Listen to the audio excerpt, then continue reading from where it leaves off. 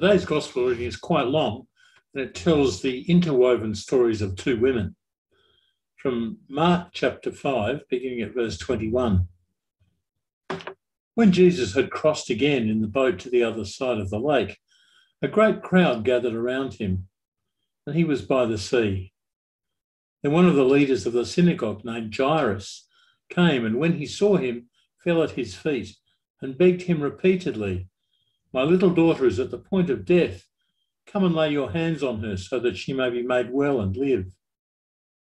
So Jesus went with him. The large crowd followed him and pressed in on him. Now there was a woman who'd been suffering from hemorrhages for 12 years. She had endured much under many physicians and had spent all that she had, and she was no better, but rather grew worse. She'd heard about Jesus and came up behind him in the crowd and touched his cloak, for she said, "If I but touch his clothes, I'll be made well." Immediately her hemorrhage stopped, and she felt in her body that she was healed of her disease. Immediately aware that power had gone from him, Jesus turned about in the crowd and said, "Who touched my clothes?" And his disciples said to him, "You see the crowd pressing in on you. How can you say, 'Who touched me?'" He looked all around to see who had done it. But the woman, knowing what had happened to her, came in fear and trembling, fell down before him and told him the whole truth. Jesus said to her, "Daughter, your faith has made you well. Go in peace and be healed of your disease." While Jesus was still speaking, some people came from the leader's house to say, "Your daughter is dead. Why trouble the teacher any further?" But overhearing what they said, Jesus said to the leader of the synagogue, "Do not fear, only believe." He allowed no one to follow him except Peter, James, and John, the brother of James. When they came to the house of the leader of the synagogue, he saw a commotion, people weeping and wailing loudly. When he had entered, he said to them, "Why do you make a commotion and weep? The child is not dead, but sleeping." And they laughed at him. Then he put them all outside and took the child's father and mother and those who were with him and went in where the child was. He took her by the hand and said to her, "Talitha cum," which means, "Little girl, get up." And immediately the girl got up and began to walk about. She was 12 years of age. At this they were overwhelmed with amazement. He strictly ordered them that no one should know this and told them to give her something to eat.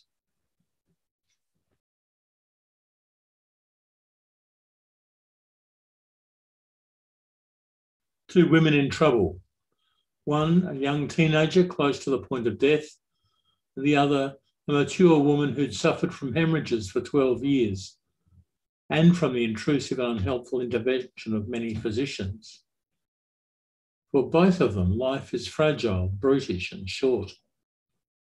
The younger woman has a devout synagogue-going father who asks Jesus to help his daughter.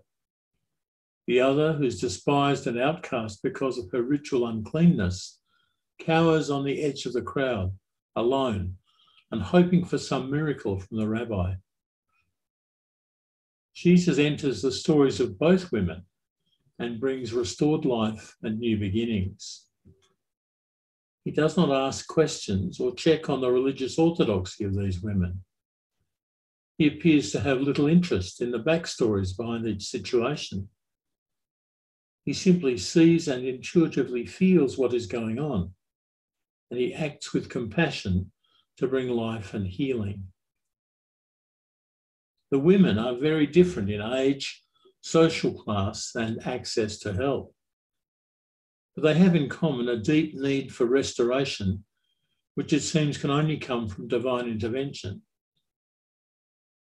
As usual, the Gospel according to Mark crafts these two stories together so that each illumines the other. And the author of the Gospel uses a characteristic technique to weave the narrative, the so-called Markan sandwich. After the excitement of Jesus stilling the storm and calming the waves in last week's Gospel, Mark goes on to tell the strange story of how Jesus heals a demoniac, a demon-possessed man, by driving the demons from the man into a nearby herd of nearly 2,000 pigs. Pigs, the most unclean of animals for devout Jews. And then he drives the pigs to plunge over a cliff and drown in the sea. So Jesus not only calms the wind and stills the raging waters, but he also controls the demonic forces that terrify people by sending them into the unclean animals and then into the dangerous and unpredictable sea. Mark portrays Jesus in these stories as powerful over the most dangerous and threatening situations.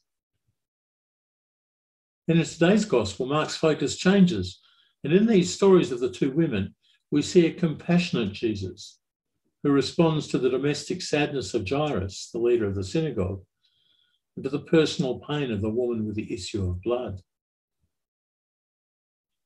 The first focus, Jairus' daughter's story, begins with the faith of Jairus, who begs Jesus to help. Jesus goes with him to the house to see what he can do for the daughter. And as he goes, a large crowd followed him and pressed in on him. And now we have the second story, the filling in the sandwich, the story of the woman with the hemorrhage. She approaches Jesus from behind in the crowd so that she will not be noticed. She's too unclean to ask anything of this rabbi, but she believes that if she can just touch his clothes, she may receive healing power. Like Jairus, she is full of desperation. But unlike Jairus, she has no position in the community, no right to ask anything of Jesus.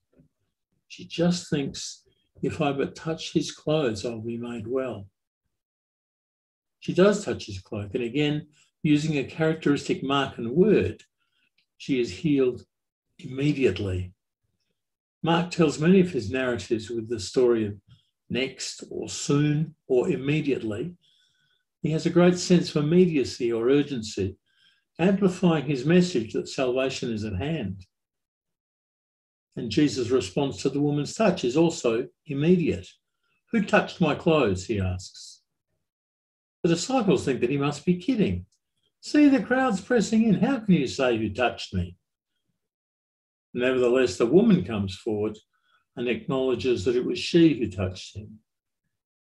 He calls her daughter and commends the faith that has enabled her healing. And then the journey to Jairus' house and the story of the young girl resumes. The second piece of bread in the Markan sandwich is in place. It seems to everyone that the daughter has died, but Jesus reassures Jairus that she's just sleeping. Into the midst of the crowd of friends and relatives mourning and weeping because of the untimely death of the girl, Jesus arrives again as a non-anxious presence and proceeds to raise her from what everyone else believes is death. To the amazement of the crowd of mourners, she walks out of her room, and Jesus suggests with amazing practicality that she needs to be given something to eat. So, in today's Gospel, Mark gives us two daughters, both experiencing a kind of death, who are restored to new life by the compassionate Jesus. Furthermore, his actions in these two narratives are both a continuation of his remarkable authority over the wind, the sea, and evil spirits, and even death, but also describe simple domestic authority too. Jesus cares for the micro situations, just as he exhibits his authority in the wider narratives. The sandwich story of Jesus' love for these two daughters of Israel is challenging because he is restoring life where life and hope have failed. His actions are simple, direct, and wholly focused on the needs of the two women. This is itself extraordinary in first century Palestine. Who would bother with two needy women? But Jesus wants the disciples and the others involved to keep quiet about this work. These signs of authority and demonstrations of personal healing love could easily overwhelm Jesus and become the signs and wonders distraction that inhibit the fulfillment of his mission.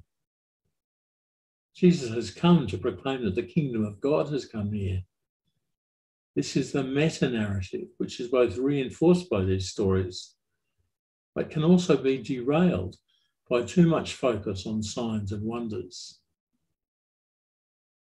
We know too how easily our own faith journey can be derailed by our own need or false expectations or by overzealous religiosity.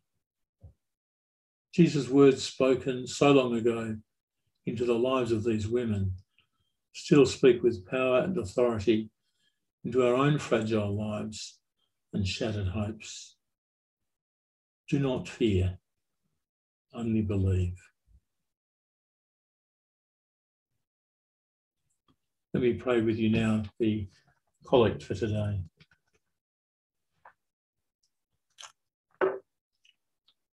O Christ, for whom we search, our help when help has failed, give us courage to expose our need and ask to be made whole, that being touched by you, we may be raised to new life in the power of your name. Amen. May the peace of God, which passes all understanding, keep your hearts and minds in the knowledge and love of God, his Son, Jesus Christ, our Lord. The blessing of God Almighty, the Father, the Son, and the Holy Spirit be upon you and those you love, today and always. Amen.